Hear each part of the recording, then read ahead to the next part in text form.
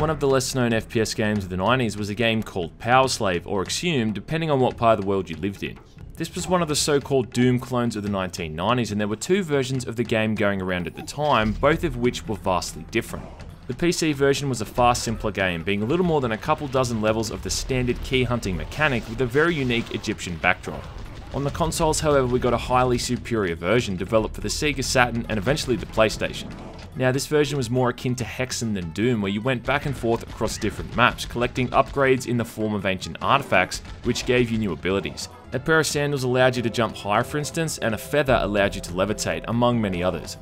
With the new abilities, you could go back to the older levels and progress through areas previously out of reach. Now, compared to the PC version where all you had to worry about was what key you were going to find next, there's easily more on offer here, and the console version is the definitive version hands down.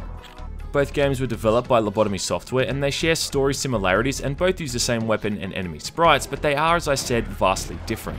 Now we've got this sort of remaster or port, I don't really know what to call it, in the form of Powerslave EX.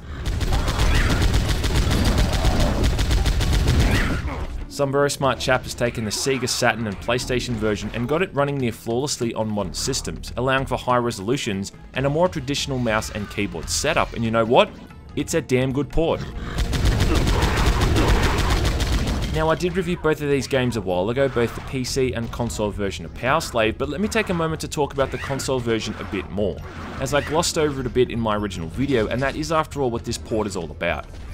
So, this is a pretty original game regardless of the platform. You're a special forces soldier stuck in the ancient Egyptian city of Karnak, where you're soon guided by the spirit of King Ramses as he assists you in stopping an evil alien race known as the Kilmaat.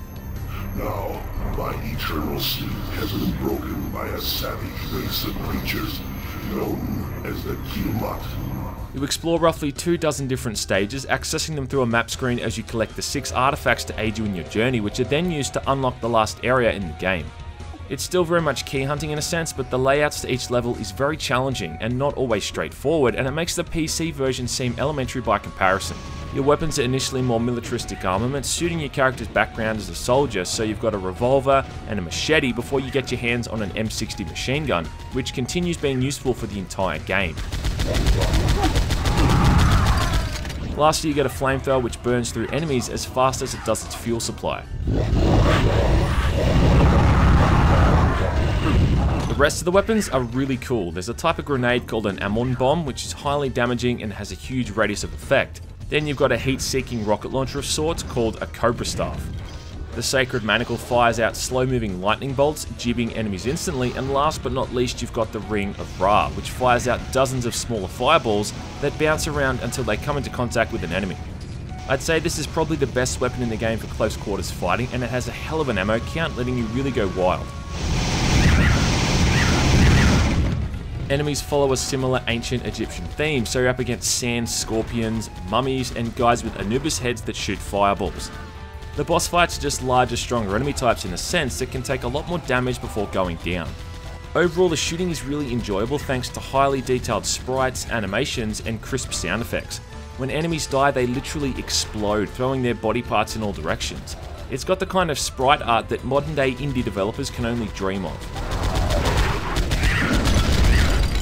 It's just a great looking and sounding game, and the soundtrack in particular is awesome. It's hands down got some of the greatest music in any single shooting game.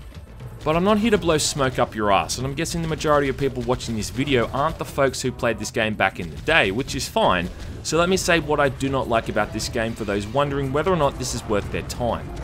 I should mention these complaints don't necessarily apply to the port itself, which by and large is flawless.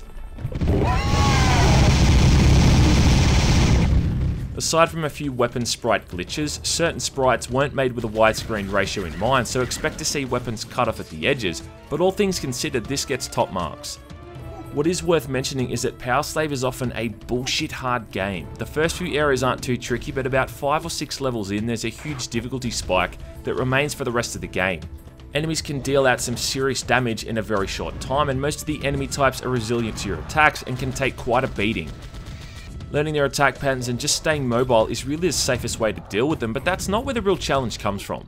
The challenge comes from the frequent and often lengthy platforming sections, which are just sadistically difficult and not at all times enjoyable. Now keep in mind this was a game designed for a PlayStation control, a PlayStation 1 controller of all things, and you can imagine how brutal it was to gamers when it first came out. Now playing it even with a mouse and keyboard, it's still very tricky stuff. Quite often you're jumping from moving platform to moving platform, making leaps that require the near maximum length you're able to reach from a jump, along with avoiding fireballs or enemies at the same time. Jumps are often over lava or other hazards that can kill you instantly if not just reset the whole jumping sequence. It's often very frustrating, and it kind of leads me into my other complaint about this game, which is the lack of save points per level. You're expected to finish the levels in a single playthrough, some of which might take you 10 to 15 minutes to get through. Now, in all fairness, you can't knock this kind of mechanic, as it was pretty standard back then, but I'd hope they would add a quick save feature into this port at some stage. Having to replay 10-minute levels over and over because you mistimed a jump or miscalculated something else relating to the platforming is not very fun, it's just annoying. But even then, dying to enemies is going to happen as well, regardless of how cautious you are, and having to die over and over as you learn the traps and nuances of each level can also be a bit grating. It's a pain in the ass, that's what it is. When you're killed, it's back to the start from scratch. I mean, even Contra lets you start again from where you died. In regards to the original releases, I don't think the lack of quick saves was a design choice, it was a limitation laid down by the console more than anything else. I'd like to hope they have plans of adding this in for future updates because I can see the lack of it potentially turning away a few people. Other issues I had include the way the auto-aim system just does whatever the hell it wants to at times. The best example of this is the Serpent Staff, with the homing projectiles that just fly around willy-nilly. But even something as shooting a scorpion with the machine gun can take way more shots than it really should. A few other things that irritated me were issues with the hitboxes. It seems that the area of effect for certain enemy projectiles seems bigger than it should be. Now by that I mean you might think you're out of harm's way, but you're still hit by something. I'm not sure if this is an issue with the port or if it was the way it was in the original game, so I'm not going to dwell on it. But at the end of the day, here's all you need to know, and that is that this is a fantastic port of one of the finest shooting games on the Sega Saturn and the PlayStation. I don't know if I'd outright recommend it to everyone, as the core game is very antiquated, and I would think that this port would serve more as a nostalgia trip for those who played it back in the day, more than it would as an introduction to people looking at trying it for the first time. If you're patient and can stomach the thought of retrying platforming sections over and over, along with retrying entire levels after suffering from unforeseen deaths, then give Powerslave EX a go.